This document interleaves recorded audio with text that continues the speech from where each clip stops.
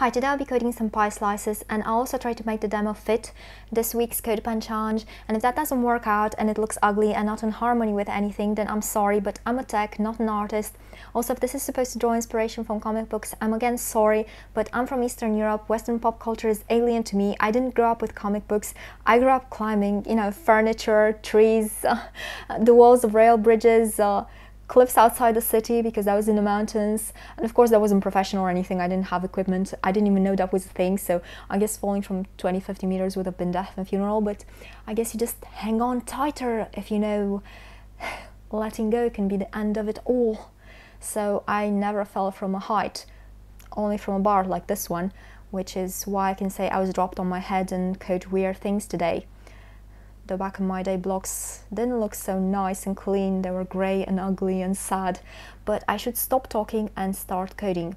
So we're going to start with a number of slices, and as you can see, it's set to 9 for now. You can tweak it, but it has to be an odd number, and I'll explain why when we're going to start working on animation. But for now, let's create a 2D assembly, and in it, in a style attribute, set this number of slices as a custom property.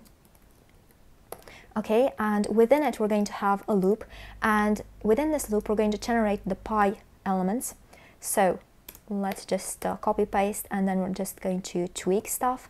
So pie, and this is going to be the index set here, and this is it for the structure for now. Let's move on here and put something on the screen. So for our pie elements, we'll be setting a padding, something like 5 ems, and then setting a background, and we should have some black, which looks really ugly, and we can't even see where one begins and other ends. So let's fix that. Border radius 50%, and now we can kind of see a limit between them, but it still looks ugly. So let's do something in terms of layout. And if you've seen my previous videos, then you know I do this a lot. So display grid on the body and on all div elements. Okay, this still doesn't fix any of these problems, but again, if you've seen my previous videos, then you know I like to stack things by putting them in the same grid cell. So the grid only has one cell, and that's at the intersection between the first row and first column, and everything is stacked in there. So grid area, first row, first column, so everything is going to just get stacked as it is right now, but still it looks ugly. So let's set place self center, and of course this only seems to work horizontally, but it does work vertically. It's just that the body height at this point is given by the height of its contents, so let's fix that. Explicitly set the body height to the viewport height. Okay, and now let's get rid of that scroll bar, margin 0. Okay, next step, on our 2D assembly, we're going to set background. Let's set it to black, and of course that's going to make those slices disappear, so let's set their background to white. Next we're going to create an animation here, so keyframes, let's say move. Okay, and we're going to have, actually first off, we're going to compute a slice angle, and this is going to be 1 turn over the number of slices. So this makes sense, right? And then we're going to have a rotation for each of them, and this rotation is going to be a rotate, stating the obvious here, I times the slice angle. Okay, so it's going to look something like that. So initially and in the end, and also at 50% in the middle, we are going to have that transform is just that rotation. Okay, then in the middle between 0 and 50%, so that's at 25%, it's going to be a bit more complex, and we're going to also have a translation, so translate 100%. Now let's set an animation duration here, so let's say something like that, and then we're going to have animation move that animation duration infinite. Okay, so let's say it looks something like that. So to get that XOR effect, we're going to use mix blend mode, exclusion. And now let me show you why we need to have an odd number. So having an odd number, that part that is always common between all of them, that part is going to be 1, so white. But if the number of items is even, then when they all overlap in the middle, you see, it's not white anymore. So if we want to have that white pie in the middle at the start of the animation and at the end of the animation, of course, then we need an odd number of slices. Okay, so this is one thing, and we also want to have a delay. Something else, let's set an ease out here, and as I said, a delay, and this is going to be I over the number of slices, n, times half the animation duration. So something like that. So let's see it now. Okay, it's starting to look like something. Now, the next thing that we're going to want is make this pie more like a pie. And for that, we're going to use Houdini to get to that pie slice animation. So we're going to have property, and this is going to be like a progress p, and syntax is going to be a number.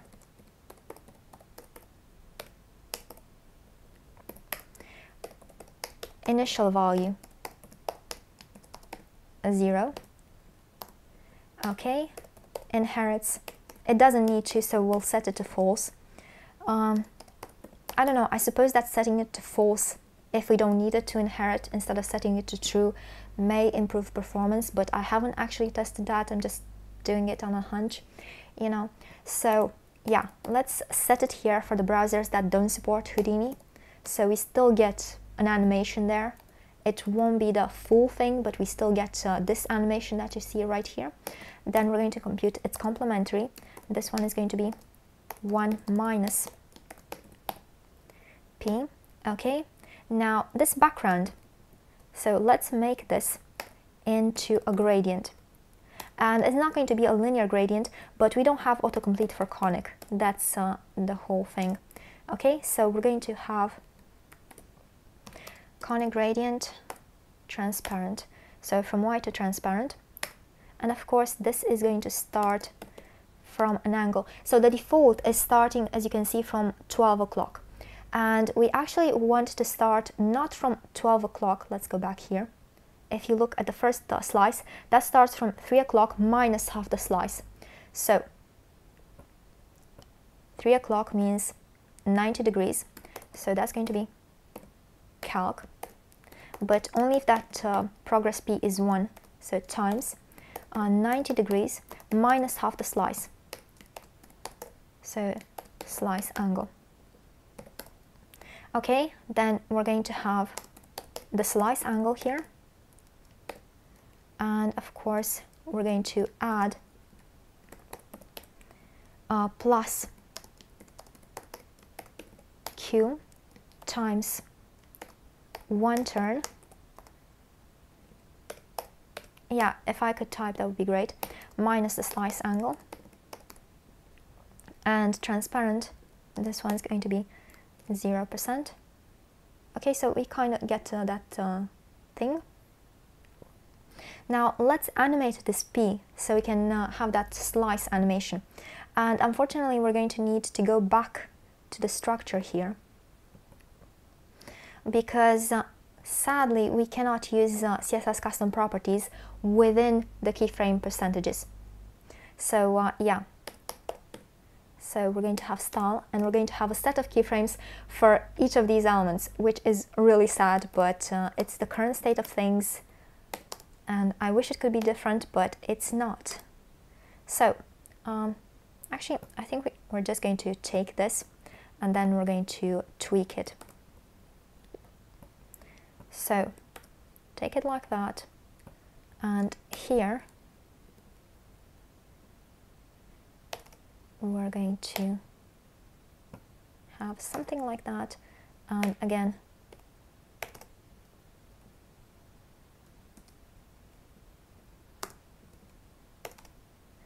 So it's going to look like that. And of course, this first stop here is going to stay 0. Then we're going to have 12.5%. Then this is going to be 25% plus that half of 25%. So 37.5%. And it's going to go up to 100%. Okay, and this is not going to be M, it's going to be like a slice, and we're going to have an index there. Okay, so this is going to be P set to 0, and here we're going to set the same P to 1, and of course, as I said, we need this index in the percentage, the keyframe percentage here. So we're going to add to this I over n times 50, so half. And we don't want a ton of decimals, so let's set 2 fixed. Okay, 2 fixed. Let's just keep 2 decimals and turn this back into a number. Okay, so yeah, something like this, interpolation there. Okay, so that's what we actually want, and of course we're going to replace that 12.5 with this, and yeah, that should be it. And now we're going to use it here. Oh, we need to also set it as a custom property, right? So it's going to be S and that index. Okay, so that's going to be our animation name.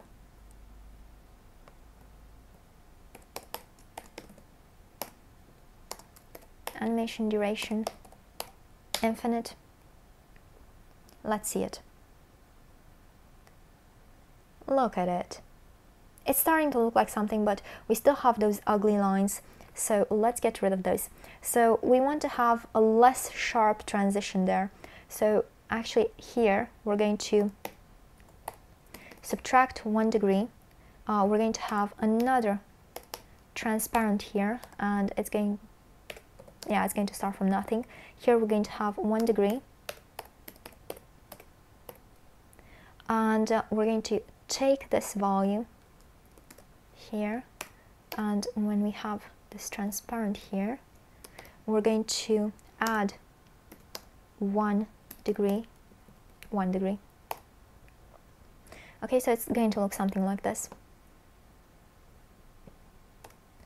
Okay, it's still really ugly, but we're going to fix it with a filter here. So filter, blur, 2 pixels,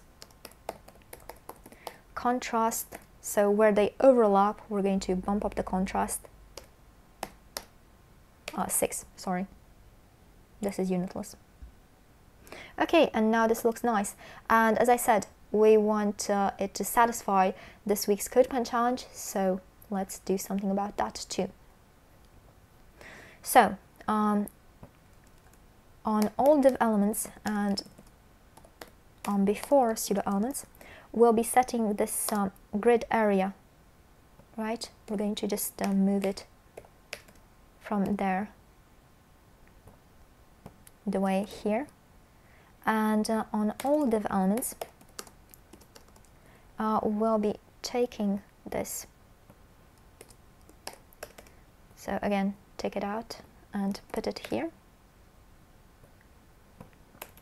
And here we'll be having a before, and it's going to take as background